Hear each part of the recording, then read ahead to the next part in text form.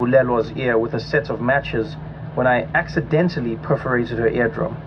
All hell broke loose. My grandmother came running in from the kitchen. "Wenzeng Antoni, what's happening? What's happening?" There was blood coming out of my cousin's head. We were all crying. My grandmother patched up Bulelo's ear and made sure to stop the bleeding, but we kept crying. Because clearly we'd done something we were not supposed to do, and we knew we were going to be punished. My grandmother finished up with Bulelo's ear and whipped out a belt, and she beat the shit out of Bulelo. Then she beat the shit out of Mlungisi too. She didn't touch me.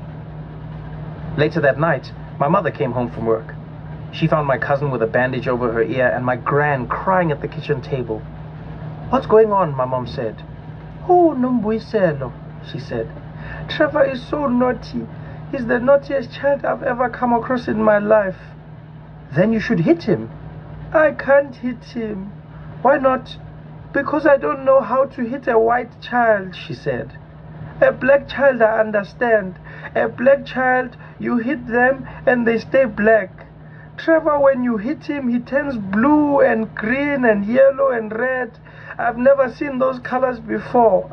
I'm scared. I'm going to break him. I don't want to kill a white person. I'm so afraid. I'm not going to touch him." And she never did.